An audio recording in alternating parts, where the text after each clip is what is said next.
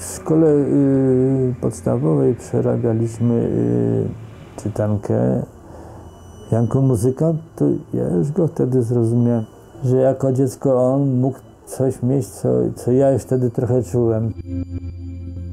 To, że on słyszał tą muzykę za oknem, dorośli się bawili, nie mógł się też tam realizować, bawić. No, czułem jego ból.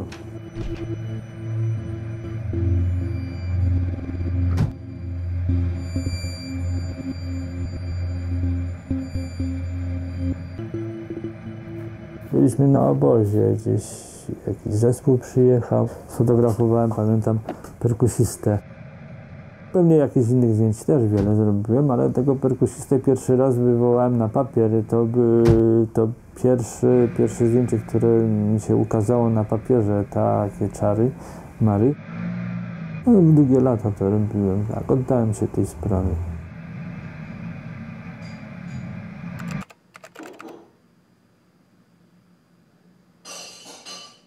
Przyszedł kiedyś znajomy i mówił, że na kurs czeladniczy chodzi.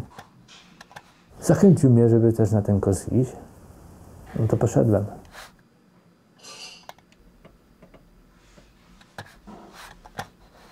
Sam jeszcze nie czułem potrzeby, że będę tym fotografem, że trochę z tego będę żył, parę lat.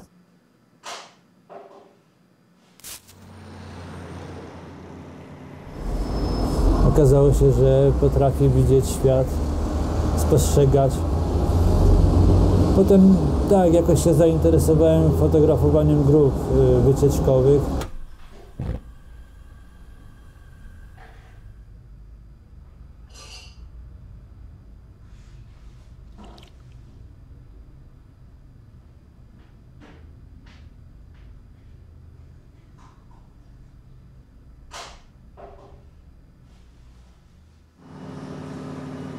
Akurat kolega zrezygnował ze Świętego Krzyża, przeniósł się w lepsze miejsce, bo wycieczki w jaskini Raj były uporządkowane, wchodziły co parędziesiąt minut, a nie tak na Świętym Krzyżu czasami przyjechało kilka naraz, a potem wcale.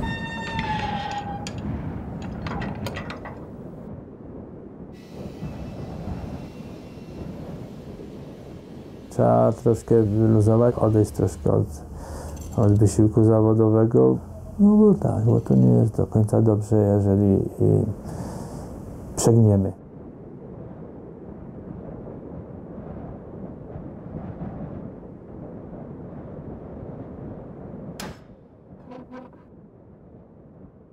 Przez to, że to były dwusłów, że ten samochód coś miał w sobie takiego zwykłego, prostego, a fajnego, dającego się samemu pogłaskać.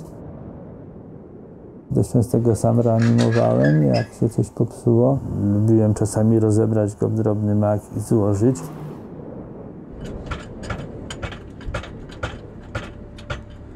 Postanowiłem, żeby wreszcie w tym Wartburgu nie czuć się jak w konserwie i zacząłem go odpowiednio wyciszać, tapicerkę zmieniać.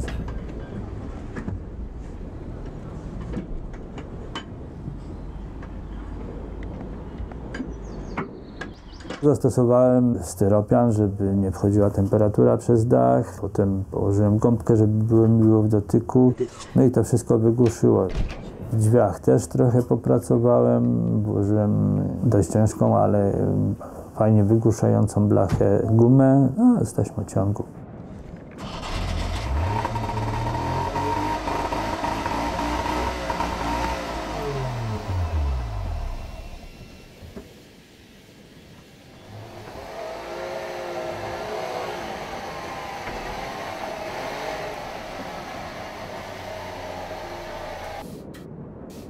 No i tak się jeździło nim 30 lat, ale przez to, że się go robiła, że się go wyrzeźbiła.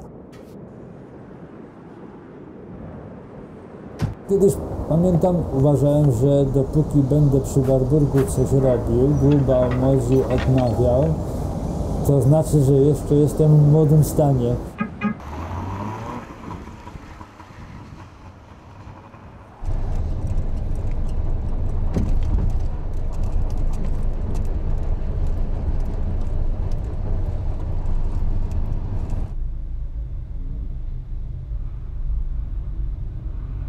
Europy, na przykład wycieczkowej, nie da się sfotografować na żywo, bo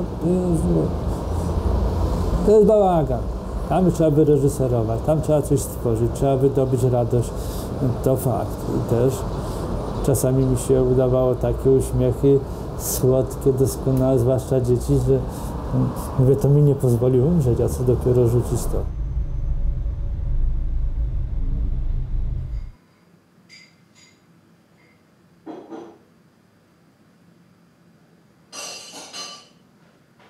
Słyszałem rozmowę idących obok panów, tam na Świętym Krzyżu będąc, w pracy wtedy jeszcze.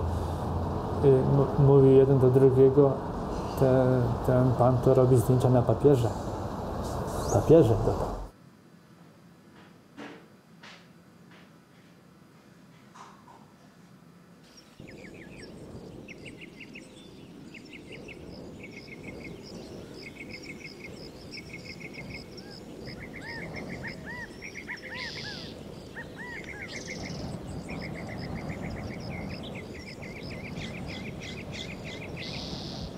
Miałem tą przyjemność usłyszeć bezpośrednio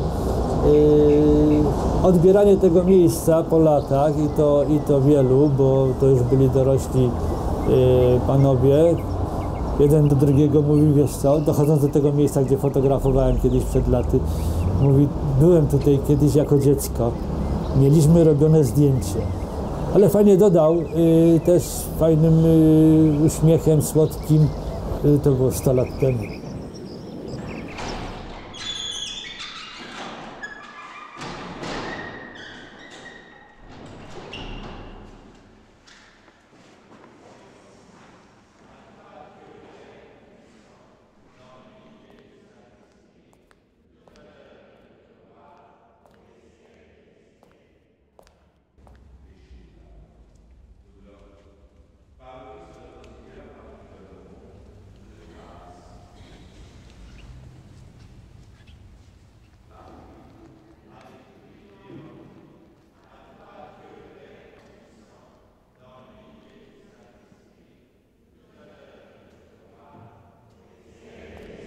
To też kiedyś robiłem tego dość więcej, to jest też i promocja tego Świętego Krzyża. Ale teraz już nie idzie, bo ludzie tego po prostu też nie widzą, nie czują. Mało kto.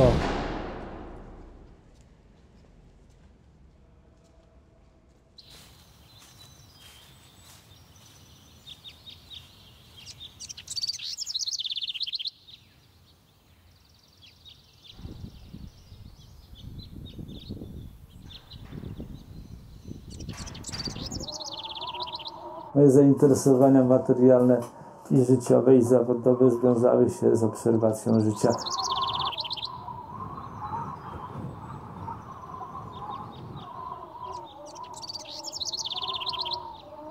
Niektórzy już mają tyle wszystkiego dobra w głowie przeżytego, że oni się chcą czasami zajeść na śmierć. Nie ociekajmy w te delikatne sprawy. Ludzie sobie różnie zaczynają żyć przez to, że mają lepiej finansowo, ale to nie to.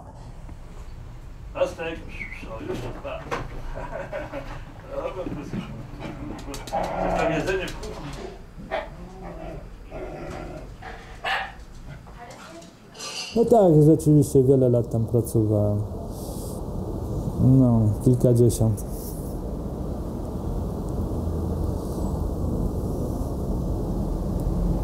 No dobra.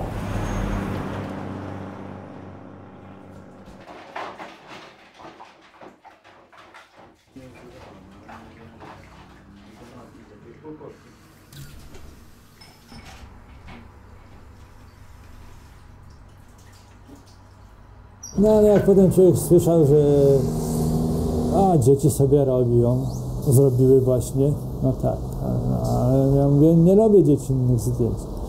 No i to jest takie poniewieranie trochę.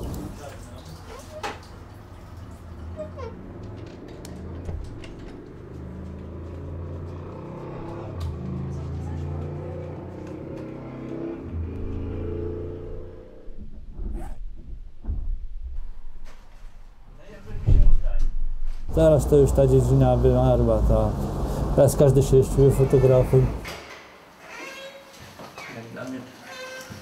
O, mamy już Żeby nie zginęły.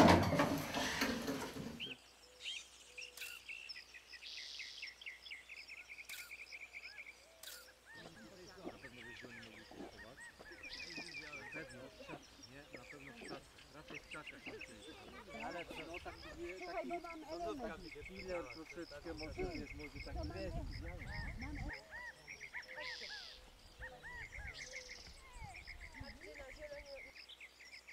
Nieraz nie warto przechodzić przez tą rzekę w tym miejscu, gdzie wiele osób przeszło na drugą stronę, a okazało się, że niepotrzebnie, nie są zadowoleni z tego powodu.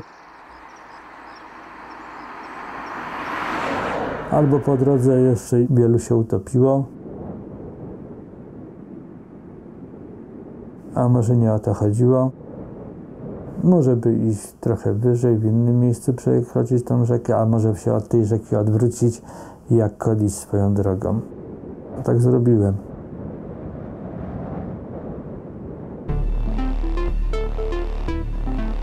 Nie wiadomo kiedy przychodzi ta stacja i trzeba wysiadać, czyli śmierć.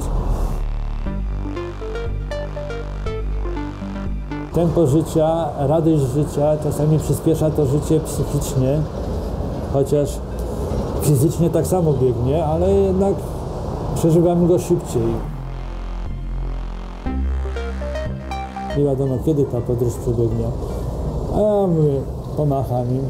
Zostałem sobie w tym pociągu, który jedzie puch, puch, puch, co godzina słup.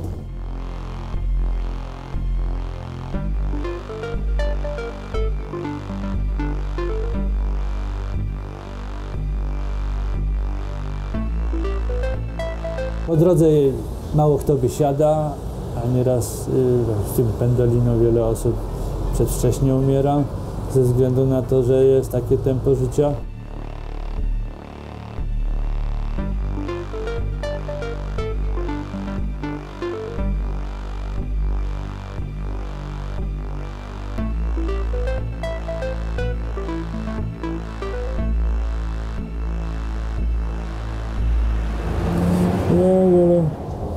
Wolę sobie